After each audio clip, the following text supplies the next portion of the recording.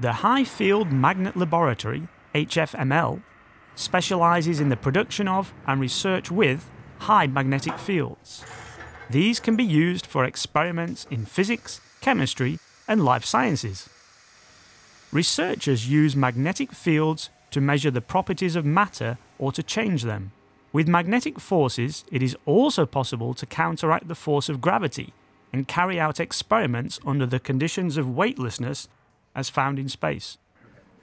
HFML currently has the strongest static resistive magnet in the world.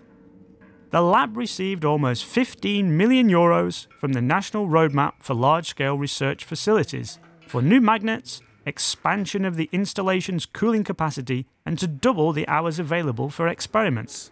With this grant, NWO and the government invest in high-quality equipment and data collections for excellent research.